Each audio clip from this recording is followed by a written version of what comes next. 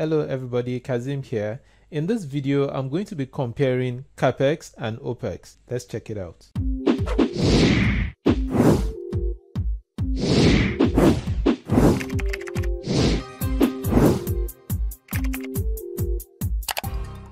You know, as IT folks, we're used to using technical terminologies a lot, but sometimes it helps to understand some business terminologies that we're going to use when we're conversing with our C-level superiors at the office. People such as the CIOs, the CTOs, the CFOs, and so on. Among these terms are OpEx and CapEx. CapEx stands for capital expenditure and OpEx stands for operating expenditure.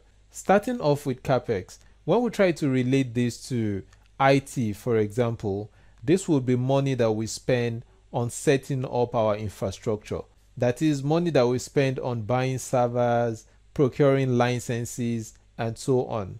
So if you look at the cost of setting up an infrastructure, you're going to find out that it's going to cost you a lot at the beginning, at least, to put that infrastructure in place. So after that initial upfront investment, the maintenance cost then will reduce with time. However, one of the problems with this model is that if I spend a lot of money upfront buying high-end servers, procuring licenses, if later down the road I no longer have a need for those servers anymore, or to use that license or to use those licenses anymore, I'm stuck. I can't do anything about it, right? In addition to that, you also have to worry about cooling your infrastructure, making provision for power, and the maintenance of your infrastructure in general. Because if you have an infrastructure, it's yours, right? So you're responsible for maintaining it. Next, let's take a look at OpEx. OpEx would be the money that we spend in running the day-to-day operation of a business. I mean, things like wages, paying rent, and so on. If we try to relate this to IT, or more specifically now, the Azure cloud, this would be the money that we spend buying Azure services. A good example of this would be when you pay for a virtual machine on Azure, or you're trying to spin up a web app or a mobile app on Azure, or any other service for that matter on Azure. Those would be considered OpEx or be referred to as OpEx. So with OpEx, you wouldn't have to worry so much about that huge initial upfront investment. You're only going to be paying for what you use. And you can spend the rest of your capital on activities that can help the business make more money. And at a later time, if you find the need for more resources, you can simply scale up. Yes, you're going to pay more, and it's justifiable, right? Because you're paying more because of your increased usage.